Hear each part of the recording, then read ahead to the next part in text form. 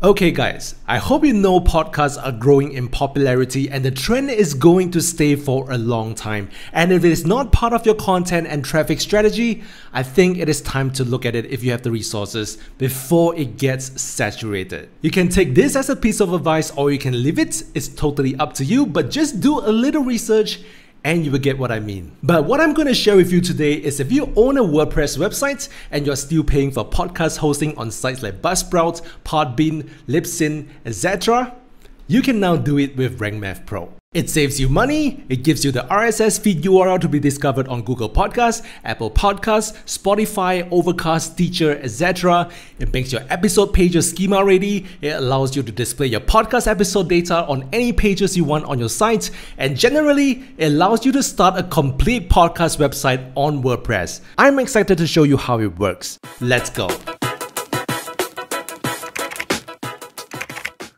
Hey, it's Jack from Rank Math, and today we are going way beyond being just an SEO plugin. We're gonna give you tools you need if you decide to host your podcast files on your WordPress website, and even if you're hosting your podcast somewhere else, you can still utilize Rank Math to manage your episodes on your website. If you are already using Rank Math Pro, you can remove other third-party podcast plugins, and yes, this feature is for pro users. So if you are on the free version of Rank Math, you will see the podcast episode schema in your schema generator. But if you want to use it, you need the pro version. Honestly, Rank Math Pro gives you so much more than just SEO and podcast features. We have covered so many features on this channel already, but if you are interested in justifying the free and pro version, feel free to check out this link. Okay, enough with the promos.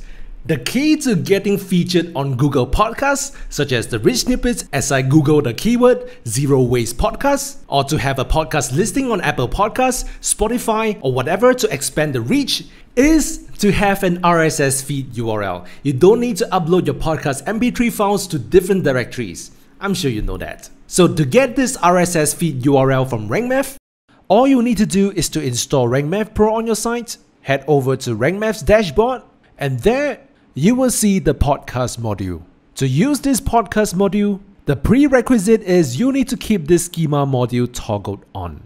Now, as you turn on the podcast module, you can either access the settings here or under the general settings, you will see the podcast options here.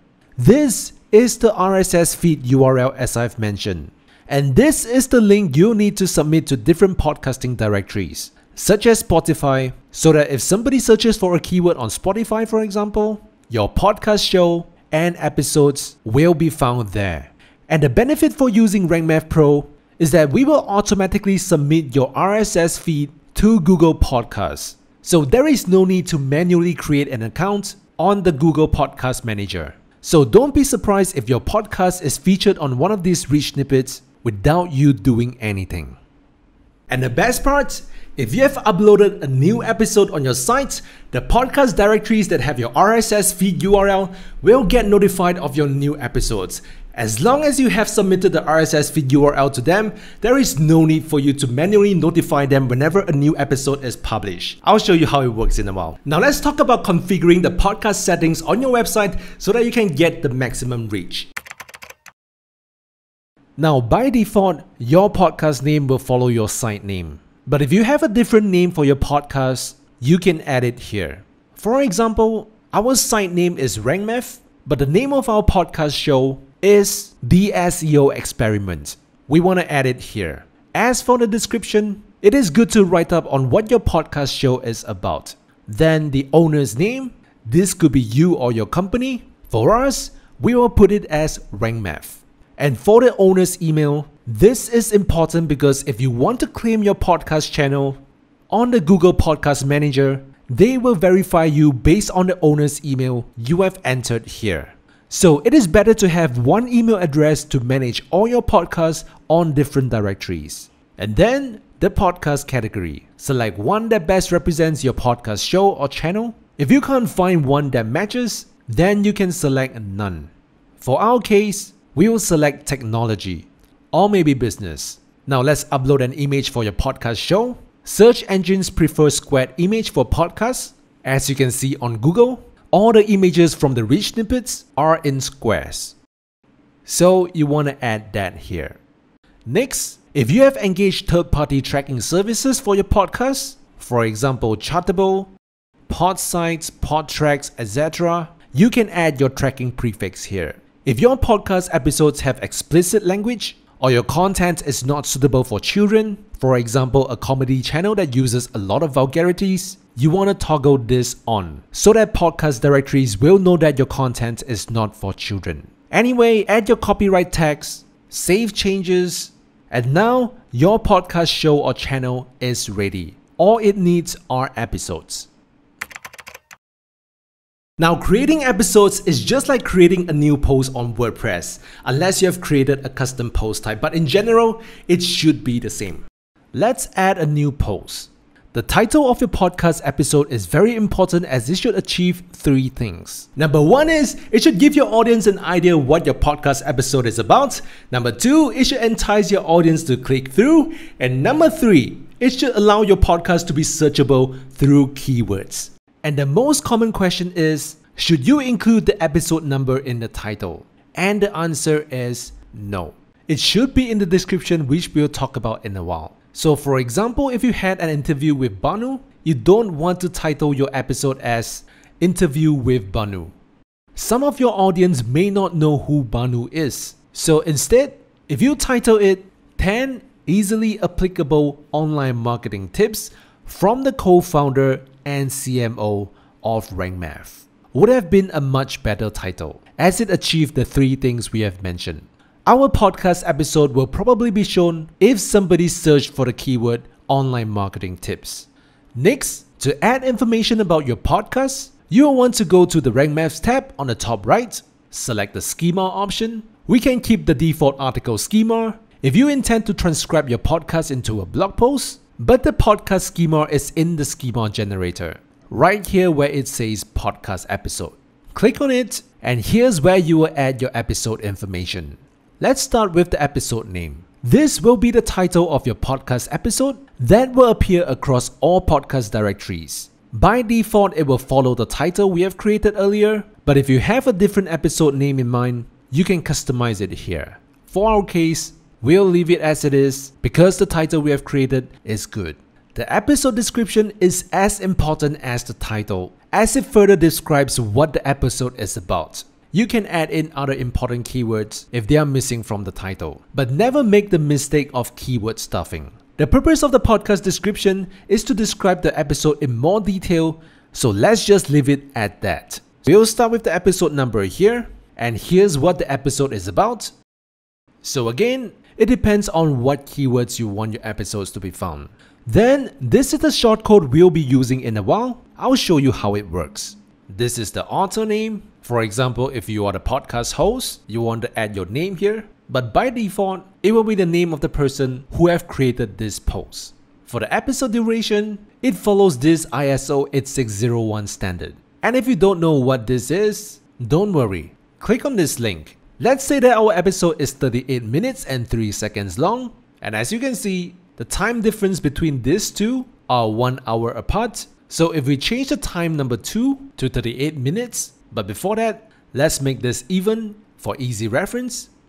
If we add 38 minutes and 3 seconds to time number 2, you will see the ISO time code as this. Copy this code and paste it back on RankMath. Next, the episode URL. By default, the URL of this post you are creating will be the post URL. But in case you are hosting your podcast episodes somewhere else, you can add the episode link here. For our case, we'll leave it. For the image URL, if you leave this empty, the podcast channel image will be used. But if you have uploaded an image to your site, you will have an image URL. So copy that and paste the link here.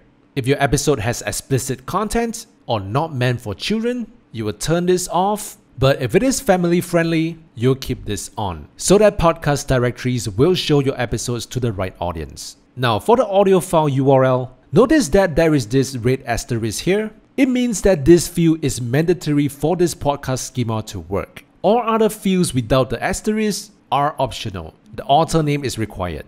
Let's go back to the audio file URL. We have uploaded a podcast episode to our WordPress site. Let's copy the URL and paste it here.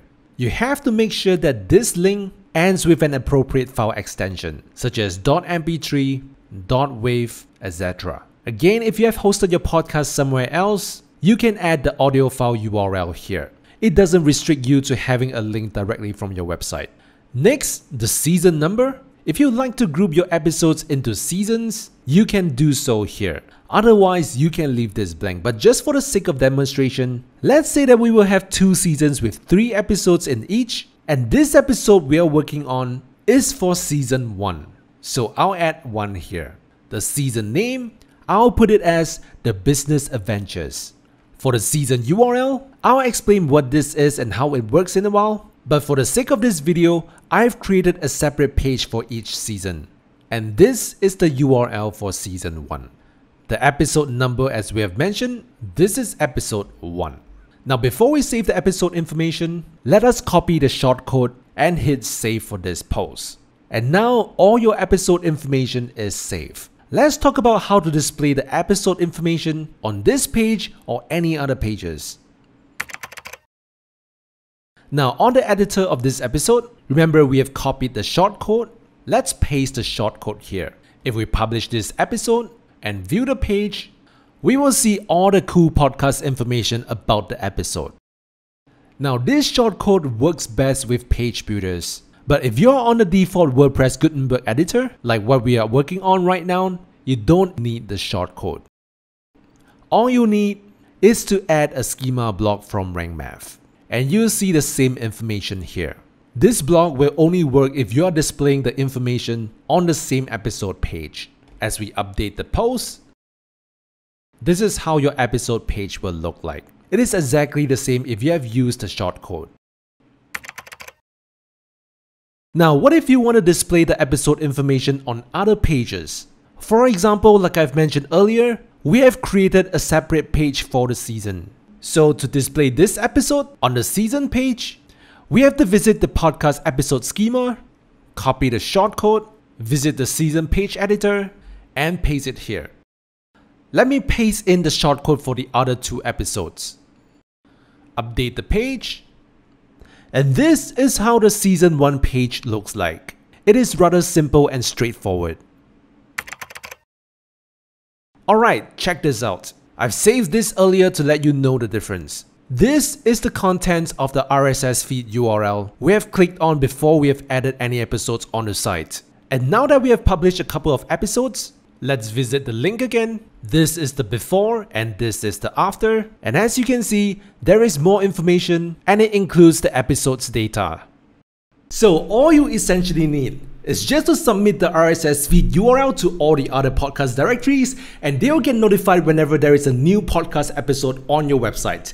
As long as you use our podcast episode schema, that information will be updated to the feed URL. It makes the whole process simple. First, you will create a category called podcast. And every category page will come with a link. You want to add that to your site's menu so that your episodes can easily be found on your site. We are using the default WordPress 2022 theme, so we can simply go to Appearance, select the theme editor, and from here, we can add the podcast menu item. Let's save this.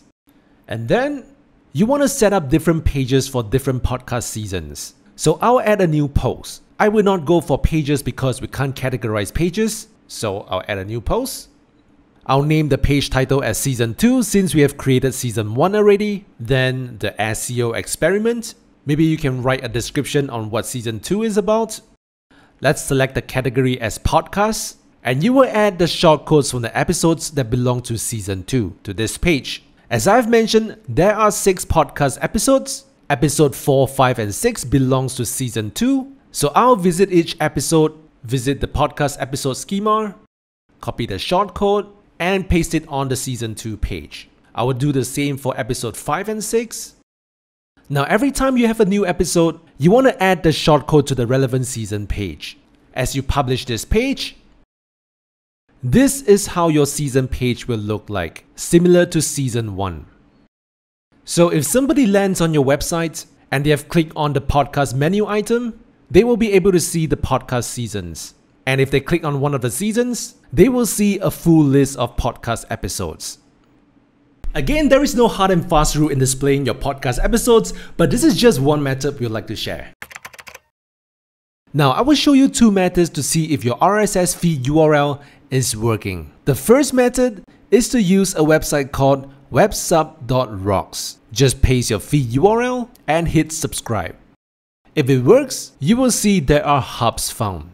If not, you will see this. The second method is to use the Apple Podcast app. To verify if your feed is working, go to File, add a show by URL, paste your feed link, and hit follow. If the RSS feed URL works, at Listen Now, you should be able to see your podcast channel. All in all, RankMath is giving you options to either integrate your existing podcast episodes to your WordPress website easily, or you can create, upload, publish, and submit your podcast episodes on Directories straight from your WordPress website. An added benefit for using RankMath is that you do not need to submit your podcast to Google because we do that for you automatically. And you may be featured on the podcast reach snippet without you putting in extra effort. Word of advice. Hosting your podcast episodes on a WordPress website is one of the cheapest ways to start podcasting. But as your podcast grows and you're seeing a huge demand for bandwidth, you may consider hosting your podcast on a hosting platform of your choice, and all you need to do is to add the URL of your audio file here. Nothing changes, your podcast website operates the same. Anyway, we hope that this podcast module will be beneficial for you, and as we have said, if you haven't created a podcast channel for your business, it's time for you to look at it. If you have any questions on the features or you have any suggestions for improvement on our podcast module, feel free to leave a comment down below, and don't forget to smash that thumbs up button. And once again, this is Jack from RankMath, who have been constantly providing you with proper SEO knowledge. If you haven't subscribed to our channel yet, what are you waiting for? Subscribe now, and I'll see you in the next video.